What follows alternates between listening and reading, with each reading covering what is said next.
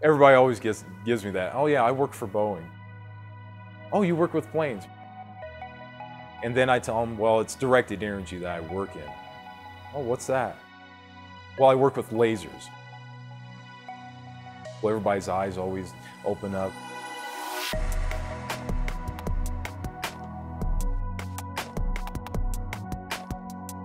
The U.S. Army's high-energy laser mobile demonstrator.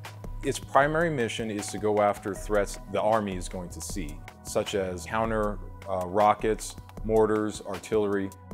We're accurate enough we can destroy sensors on the UAV or unmanned aerial vehicle, or we can actually just go ahead and destroy the UAV.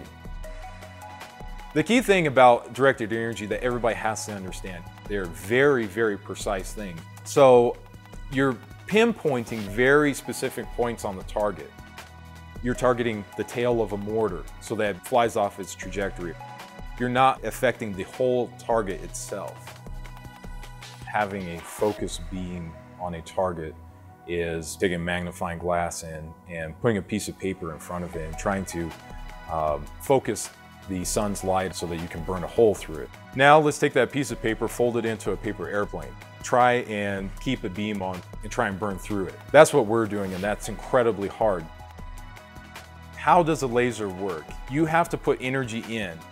What's given off is light, photons coming off of actual material. And we take that light and put it through magnification, collimators, different types of lenses, so that we can shape the beam to what we want it to be. The key mission, you want to protect your troops on the ground.